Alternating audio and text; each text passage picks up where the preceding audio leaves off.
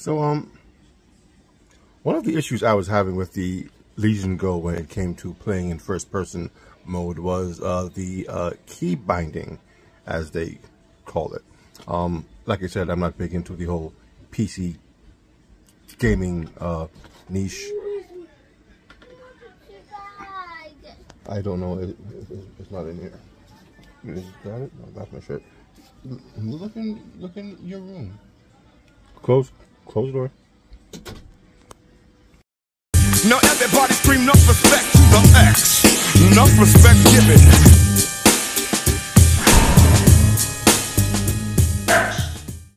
So, yeah, so when I heard about the first person mode for the Legion Go, I was very disappointed when I activated it and the buttons didn't automatically map to the buttons that were available on the left and right Go controllers. Now, upon some research, really trying to figure this thing out, because there had to be a way. It's not an automatic mapping of the buttons. It really is per game. And yes, I have a few games here, and the games are quite different from each other with how they use the mouse. So I figure, let's explore this key mapping thing together.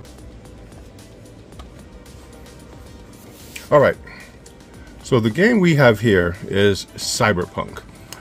This was the game I complained about in my a few days on the Go vid that didn't allow me to press F to get into the doors. Now at the time, I wasn't aware of exactly how you went about mapping the buttons to the various buttons on the Go controllers. Like this is the mouse Go controller, and this is the left side controller. I don't know if you call it a mouse or just a regular Go controller, but it is what it is.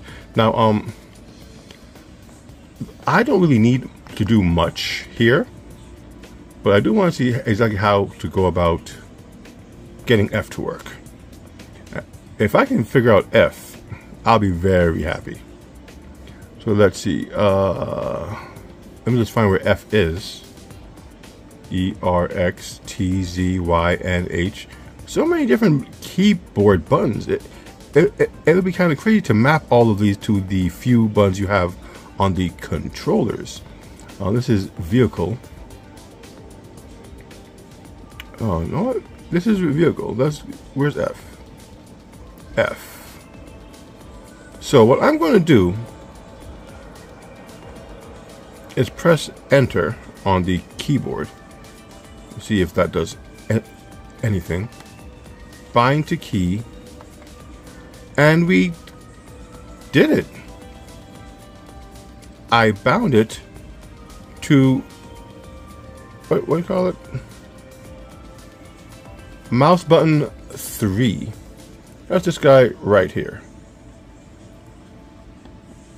It says press space to continue. I'm still not sure what button is space. I think space is this top button right here. Alright, so here we have it. I do have my first person mode. Okay, moment of truth. Oh, I did this right. Press F to get in.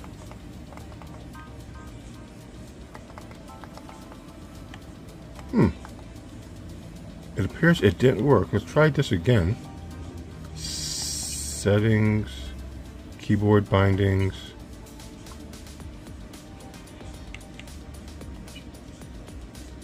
Let's do that. Scroll down, scroll down. Cycle, weapon, cyber systems, vehicle. Exit vehicle. Oh, we need enter vehicle.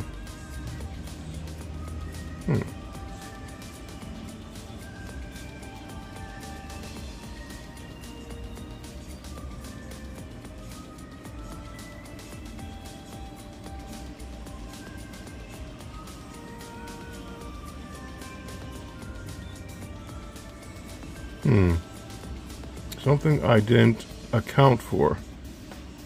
Different buttons to get in and out.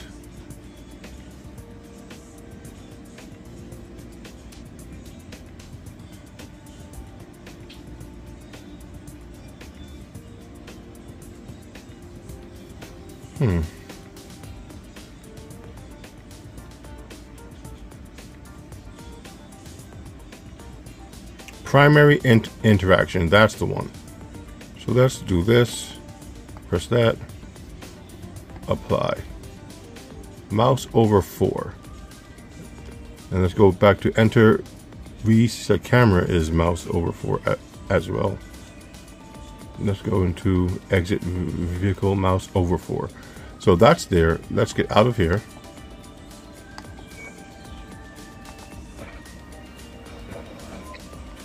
And it works. As you see, I press mouse over 4. Wait, how do I get out of this thing? I don't remember. Oh, you have to hold it. Gotcha. So as you can see on the screen, it does change to what you set it to get in.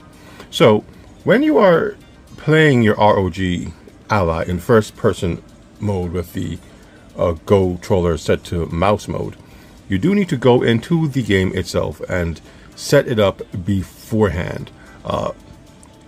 At first I was unaware of this, now I know. So now I can set the game how I want it to be played. Oh, I was worried I'd have to turn to farming. Yeah, sure hope you're here for me. Not today, Jackie, not today.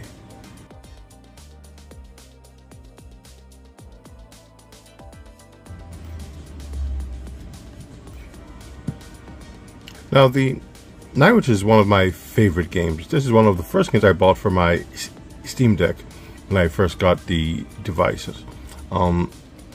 It's still a mouse over point and shoot game, but not in the same vein as most first-person games.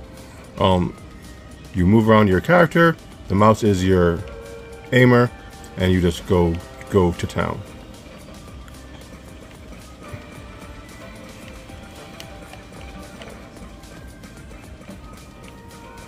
But as I did state before, though, this game too needs the keys to be binded to the mouse or in first-person mode. So I did already begin this, but to show you how it works with this one as well. Controls. So it's pretty much the same thing, and I think with most games, if they have the option for it, this is where you will find it. Spell 1, spell 2, spell 3, those are all linked to the directional keys. Of course, action talk, same as F in Cyberpunk, is mapped to this button here. And then you have all of these buttons as well that you can map things to. Let's put guiding gust to this button here. I'm not sure what button that is. This game, you simply click on it. It says listening, and you press the button. Left control. That seems fine to me. Now, all of these can just you can actually get into these right from the start menu. So I don't need an exact button just for those. But that is R. Okay, and we should be good. So as you can see, the buttons that I need, I did bind. We have our map, or the direction where to go. We have our instinct to aim. We have our sword.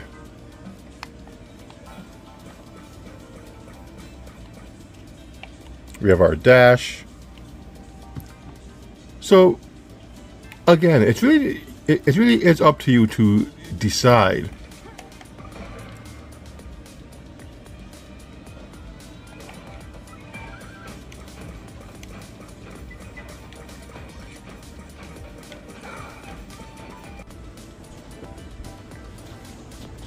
The next game we'll mess with is a favorite of mine that I only recently got back into.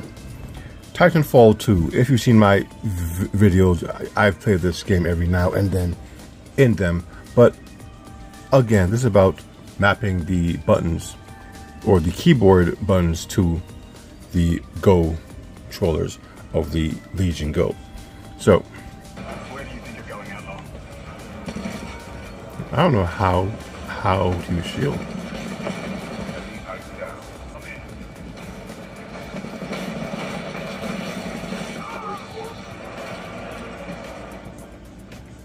V to activate burst core.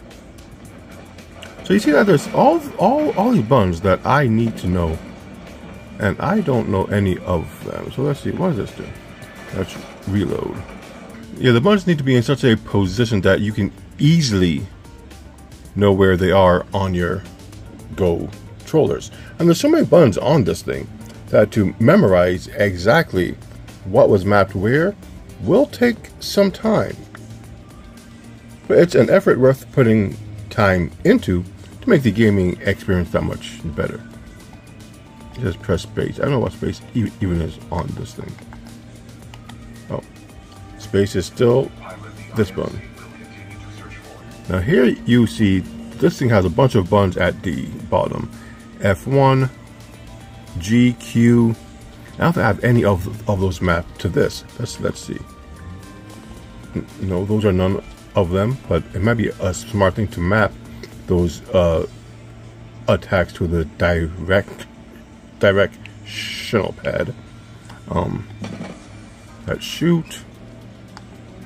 That's aim. That's punch. That's reload. So this up here does nothing. This also does nothing. This is my dash. This one right here. This is duck. The dash and duck, that makes perfect sense. But these two buttons aren't assigned to anything at all. So maybe, see, what are these buttons assigned to? The top trigger is assigned to nothing. This trigger here is shoot. This trigger here is aim. Makes perfect sense. This is punch, and right here, reload. All those buttons make sense to me. So we need to give the top trigger a purpose. Both of these triggers on this side a purpose. The directional pad a purpose, and also, well, these are dash and crouch, so that's just fine. So let's get into that. Key bindings. You don't realize that what you need was there the entire time unless you know exactly what to look for. So fire, mouse 1, aim, fire, mouse 2. Reload is R. Reload should be edit key. Let's make that up. Oh, that's how you change guns. Okay. My bad. I'm actually not sure what else I need right now. Let's check those to see how those work. So you can see that it does take time to really know what you are doing when it comes to these things.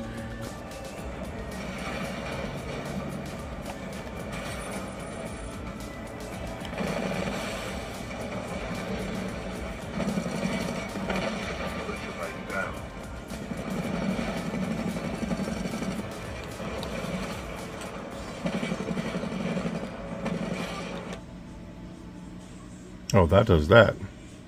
Well, I messed up this one. We need to return to default and really go in and see exactly how we want to do this.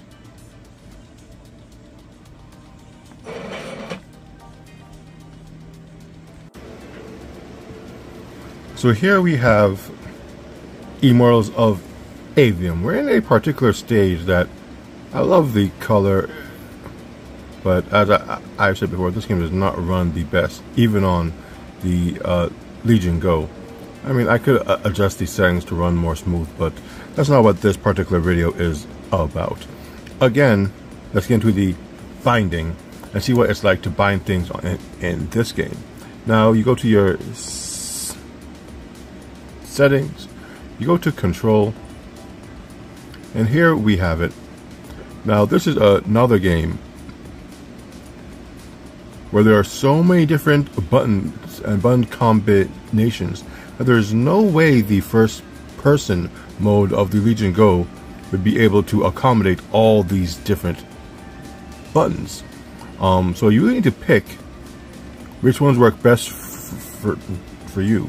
And in all truth, I do think this is one of those games best played with an Xbox controller or mouse and actual keyboard, as opposed to the first person mode provided by the Legion Go, simply because to do this, you would need to have your Go controllers at hand and also your keyboard as well, but there's just way too much going on.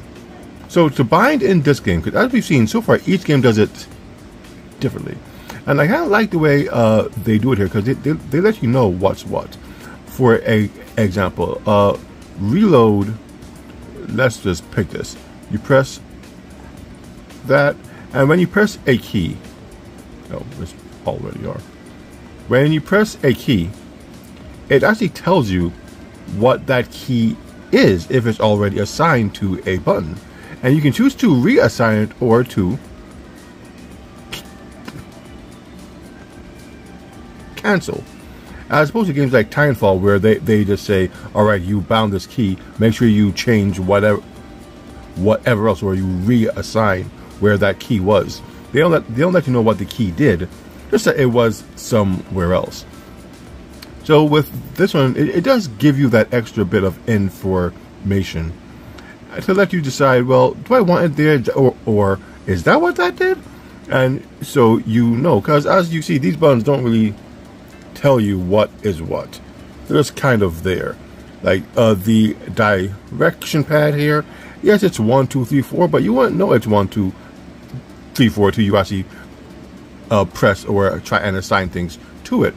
And with this game, not only does it have 1, 2, 3, 4, but it has 5 and 6 as well. And these, of course, cannot be assigned to the D-pad, which is why with the Xbox controllers, they have an augment button, which pretty much, if I remember, I think it was a top button. When you press the augment button, it allows you to hold that, and then it will change what the regular buttons do. I don't think there's a way to do that on the Legion Go controllers. Whatever button you press is simply whatever button you press, because it does assume it's a keyboard. That's what it is. All the buttons are assigned to keyboard buttons, and so the game itself doesn't know that you are using one of these. It just thinks you're on the keyboard. There's no need to have an augment button on a keyboard. At least in most cases, there isn't. So with this game, to keybind certain buttons, yes, you can do the more important ones that you want to have at the ready, but there's no way to bind them all. So this really isn't a game I would recommend trying to use the Go controllers by themselves with. I haven't played this game in so long, and it's saying to continue. Now, though this is the first person mode, there are other games that you can use with this mouse Go controller setup. Now, this is Gears Tactics. Now, I'm not a big fan of tactics games, not since Shining Force 3 for the Sega Saturn so many years ago. But just like the first-person shooters, you can see how many different slots and bindings you can do to the mouse. They do have the ability to set button combinations as a single button press. There really is a lot to go with. This might be just like Immortals of Aveum, one of those games that to try and do the key binding with so few buttons just may not be worth the time. I've got a clear line on this drone. Engaging now.